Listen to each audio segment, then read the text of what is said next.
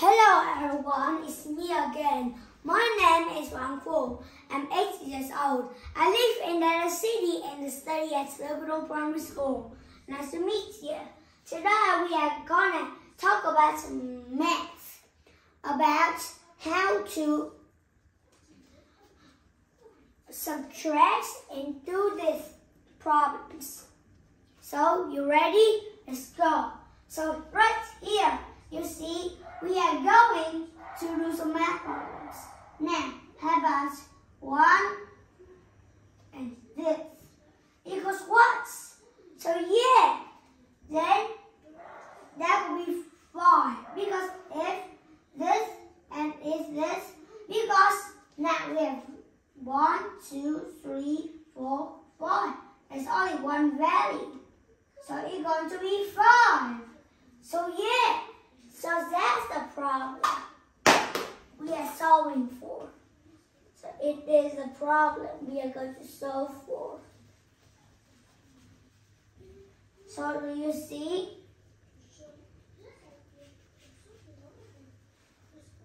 So let's see. Wow, that's going to be a bigger number. So what is? If we have this, which was 0 means nothing. So we have nothing. Yeah, because it says a big value, right? But the numbers didn't change. It didn't say plus 2, like that. It didn't go 2, 3, it just goes 0. It says nothing. It's going to be nothing. Yeah. So that's the math problem we are solving for. So if we do this math problem, it's really easy. So I give you a really big chance.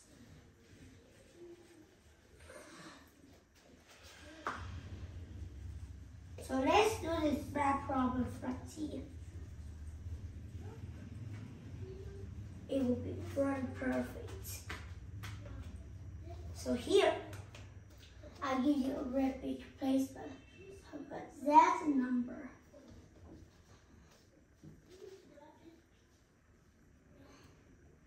And it's still 0.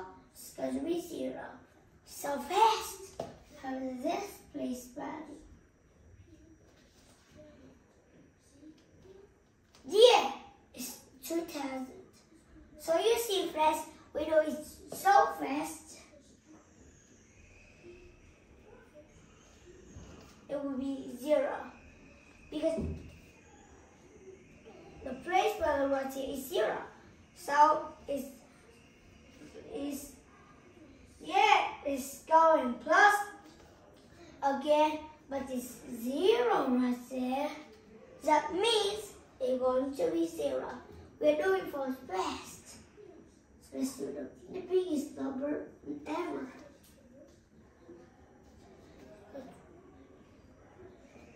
It's going to be the same number.